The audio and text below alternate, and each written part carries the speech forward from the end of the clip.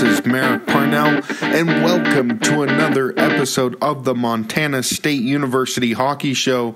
On today's show, we'll run down the previous series against Williston State and Utah Valley University in a very action-packed episode for you this week. Let's get right to it. The Bobcats would drop 2 games to the Williston State Tetons in North Dakota on November 2nd and 3rd.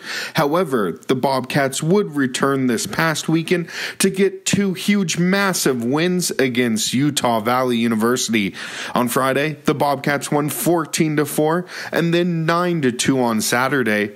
Here's Coach Dave Weaver with his thoughts on the Williston series and on the home series versus Utah Valley University. All right, Coach, first talk to us about the 2-game series in Williston. What were your thoughts with that, and what were some takeaways? I thought that we ran into a team in Williston that's very skilled, and they had not played a home game yet until we showed up. So they were hungry. They had huge crowds for both games, and we played them tight, but didn't get the result that we wanted. What about rebounding this weekend against a Utah Valley University team?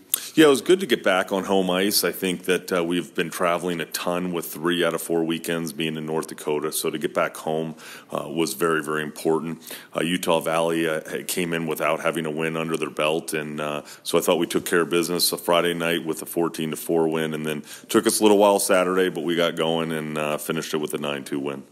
Saturday's game saw some new appearances for some local players. Can you touch on that? Sure. It was great that we were able to get Declan Emmons and Garrett Nash into the lineup. I thought they both played very well.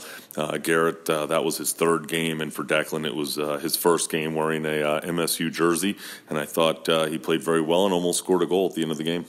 Luke Bing is the captain of the Montana State University team, and we caught up with him on the state of Montana State University hockey. Luke, first touch on your journey coming to MSU hockey, and how have you seen it improve over the years? So I grew up playing hockey here, and then my junior hockey career took me to Billings first and then to the Midwest in Minnesota and Wisconsin. And I started my college career there as well, and kind of missed home, missed the mountains, decided to come back, and didn't even know about the revamp of the MSU program. And then I met Dave and our past president, Connor Messick, who kind of revived the program, and just fell in love, really. Just didn't think that we could put this kind of program together, especially where it is now from where it was 3 years ago when I first joined. How did playing junior hockey and then later advanced level college hockey prepare you to come have a successful career in the ACHA?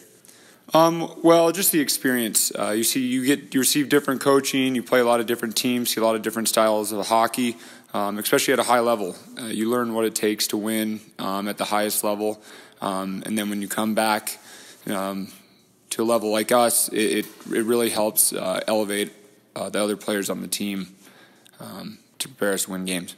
Part of the leadership with the team, what do you ask your teammates to do, and how do you try and lead by example? Leading by example is a big thing I do. We have a really talented team. I'll tell you right now, I'm now nowhere near the most talented player on our team. But the one thing I can do is make sure I'm always working hard and trying to do my job. And I try to make sure our players are doing that as well, to know their role and just do their job, and we don't ask them to do anything more. Someone that's aspiring to play MSU hockey, what would you tell them? 1, you're going to gain a family. The freshman group we got this year is unbelievable, and we've bonded out well, and all the guys hang out all the time. 2, it's great hockey. There's a lot of talented players here, and we play a lot of talented teams. And 3, you can never go back, so play hockey while you can.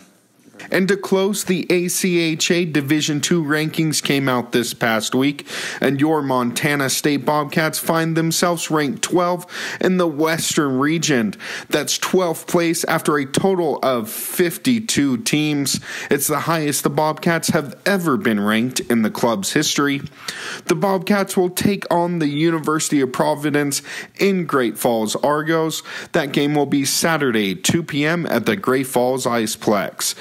This has been Merrick Parnell with another episode of the Montana State University Hockey Show.